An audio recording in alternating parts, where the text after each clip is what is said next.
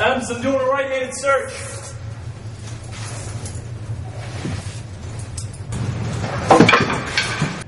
Adams, help!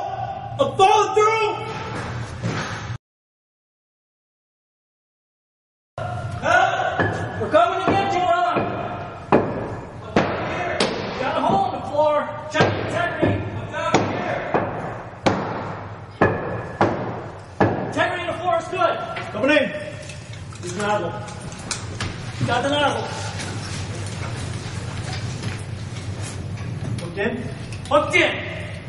Alright. I'm going to feed you down the hose. Once you grab part of the stationary part, face the nozzle. Let me know when you got enough rock. Okay, good. Straddle it. Okay, take enough tension.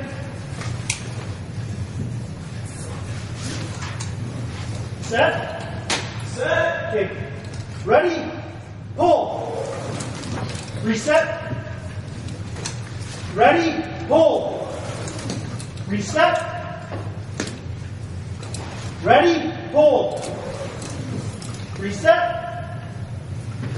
Ready? Pull. I got it. Take them off.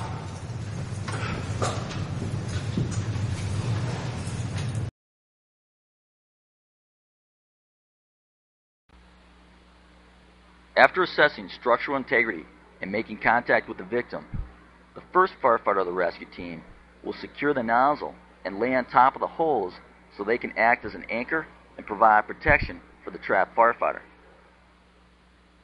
Rescuer 2 will advance enough line into the room so that they're able to create a bend in the hose, forming the first horseshoe.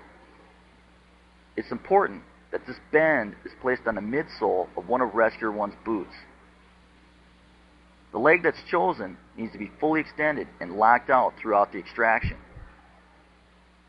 Once the bend is in place, Rescuer 1 will then lay on top of the hose that's leading into the hole. This will create a fixed point for the trapped firefighter to grab and prevent the hose from being pulled into the hole. It's also important that Rescuer 1 secures enough line that they're able to work the nozzle in a circular pattern. This will allow them to knock down any visible fire and create an area of refuge for the trapped firefighter below.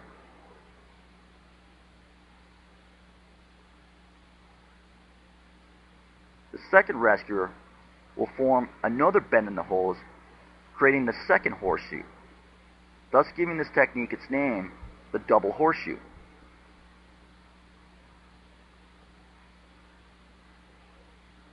Enough line is advanced into the hole so that the trapped firefighter below is able to straddle it and face the anchor end and firefighter on the nozzle.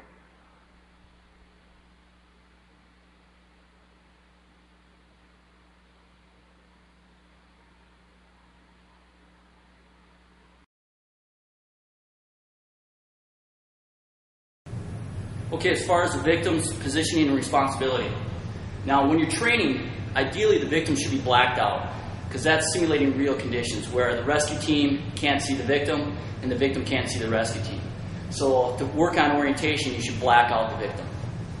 We actually work with belay lines and a safety mat just for added protection, but we just have the safety mat in place so the belay line doesn't affect camera angles. So as the hose line's coming down, you heard the team say, face the anchor side of the hose.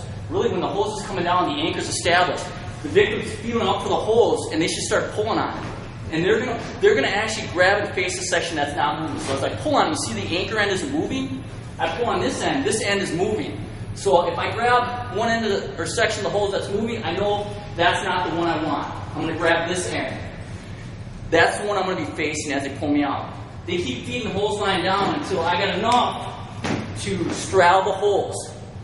Now, once I do, and I'm in that position, I tell them to take up tension. I'm facing the anchor end. Now, a couple instructors teach an alternate technique, and what they do is, give me a little slack, guys. They take their foot and they hook their heel, take tension up again, and what they'll do is they'll bring the legs in between, or the hose in between their legs, but they have one knee bent and the hose hooked on the top of their foot, right around the heel. Now, what this will do is it'll help take some pressure off between your legs, but it's not the safest position to be. The reason we use belay lines is we've actually had firefighters actually bucked off the hose, almost like a bronco or a bull, when they're yanking them out. So this might make it a little easier for you to get pulled out, but it's not as safe. So really what we recommend, slack, is just cowboy up, get the hose between your legs, and try to get the pressure more focused on your tailbone. And you're going to stay as upright as you can. Now, let me get my lid strap in place.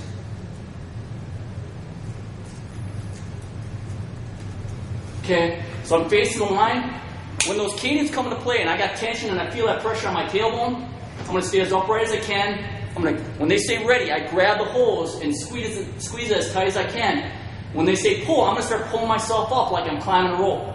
When they say reset, I'm going to loosen my grip, shift my body around so I stay vertical, because the tendency to happen, or what can happen, is as you're yanking this hose up, I can drop forward, and that's when you could rotate off the line. So you really got to use a lot of muscle, a lot of strength to keep yourself vertical. As soon as I can grab the threshold of the floor, take advantage of that, because that's going to be easier to hold on to than the hose. Okay? All right, call the cadence, guys. Rocky, you go ahead. I'll Ready? Pull. Reset. Ready? Pull. Reset. Ready? Pull.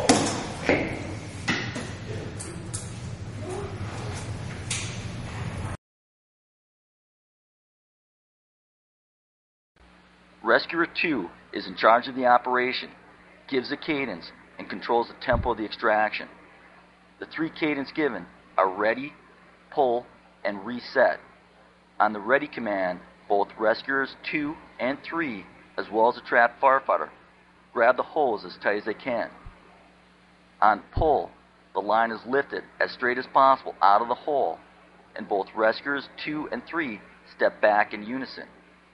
On the reset command, rescuer 3 will hold the line in place as rescuer 2 moves back up to the edge of the hole.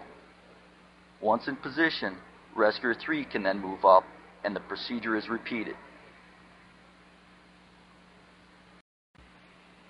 Rescuers 2 and 3 should position on opposite sides of the hose line. This will allow them to get a closer and better grip on the line, providing for a more efficient extraction. As the team steps back, a second friction point will be created at the edge of the hole. On the reset command, it's important that rescuer 3 holds the hose in place until rescuer 2 has a firm grip on the line before they move back up into position.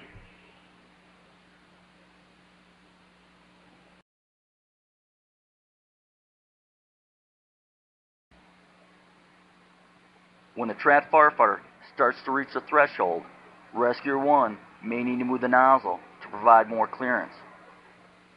As soon as they can, the trapped firefighter should reach for the edge of the floor. This will help to further reduce their profile and take some weight off the rescue team.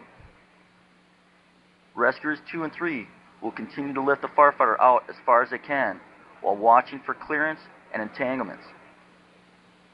The whole while, the trapped firefighter should assist as much as possible.